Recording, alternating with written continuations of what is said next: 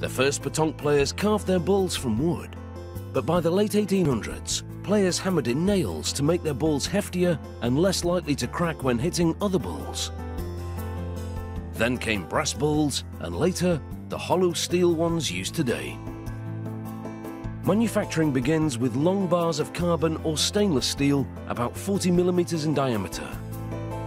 This is stainless steel, which is cut into pieces about 45 millimeters long. The pieces are then placed on a conveyor that takes them to an induction furnace.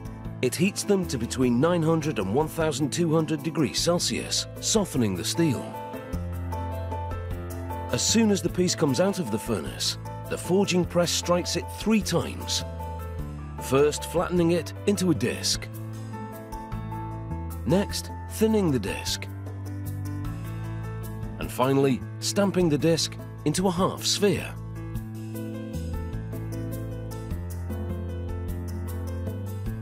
Next, the forged half sphere is milled on a lathe to refine its shape and create a groove. This groove will later be filled with metal when the half is welded to another half to form a ball. The milled halves are dropped down 2 separate chutes to an automated welding machine. The machine then clamps 2 half spheres together before welding them to each other. A robot removes the ball from the welding machine and transfers it to a computer-guided milling machine. As the machine's lathe spins the ball, a bit shaves off thin layers of steel to smooth the ball, leaving the weld invisible. It also makes the ball to within a specific diameter and weight range, in accordance with international rules governing the sport. The machine also engraves a pattern to help identify whose balls are whose.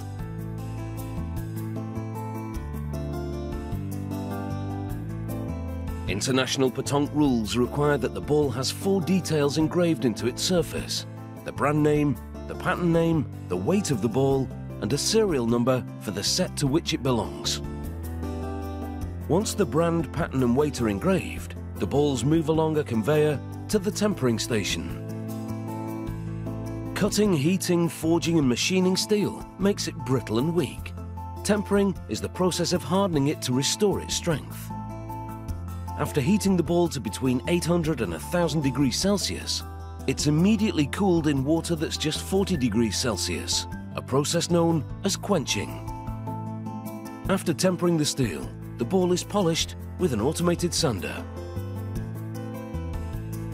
The finished balls vary slightly, so this last automated machine weighs each one, sorting them into rows of identical weight. Equal weight balls are then grouped in sets of 3 and are then engraved with the same serial number. These petanque balls are made from carbon steel. To prevent oxidation and corrosion, the factory electroplates its carbon steel balls with a protective layer of chromium. It submerges the balls in a series of chemical baths and water baths to prepare the surface for the final dip into an electroplating tank.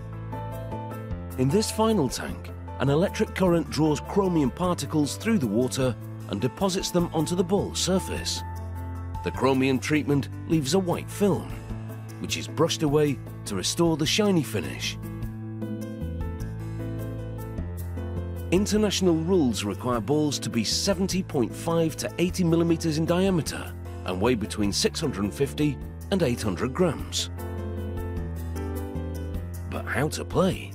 The idea is to toss your balls as close as possible to the target ball, while knocking your opponent's balls away from it, and your feet must remain planted inside a small circle while you throw.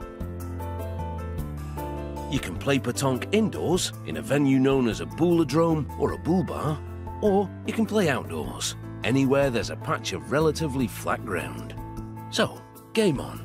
I'm sure you'll have a ball or a boule.